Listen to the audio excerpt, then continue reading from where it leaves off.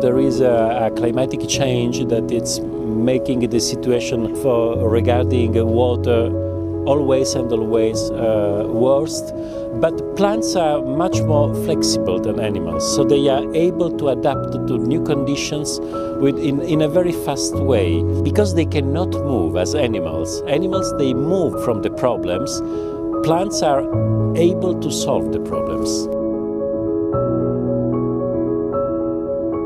The climate on the planet is driven by the plant. It's a wonderful strategy to improve reforestation, to fix CO2 from the atmosphere, but even better would be to produce less CO2.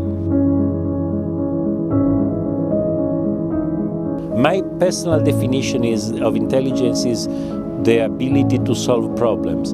In this way, plants are incredibly sophisticated. They are able to communicate, they are able to memorize, they are able to have a social life, to defend themselves in the same way of animals. And what is fascinating is that they are able to do all of this without having any brain. It's a new form of life.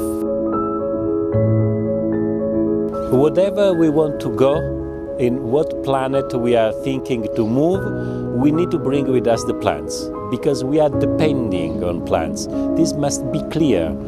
All humans and animals are directly depending on plants. There is no possibility to live without plant. So if we want to move on another planet, we need to bring with us the plant.